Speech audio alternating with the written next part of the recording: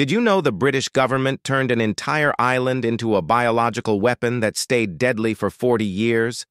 In 1942, scientists chose Gruinard Island off the Scottish coast for its perfect isolation. What happened next became one of history's most horrific experiments. They released anthrax spores across the island to test biological warfare. Sheep were placed as test subjects, then the deadly bacteria was unleashed. Within days, every living thing on the island was dead. The contamination was so severe that locals were banned from their ancestral lands for decades. For 40 years, the island remained a death trap. Any bird or animal that landed there died within hours. In 1986, it took 280 tons of chemicals to finally cleanse the soil, but the damage was done.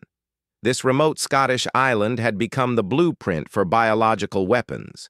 The experiments proved that nature itself could be weaponized, and that some scientific horrors leave scars that last generations.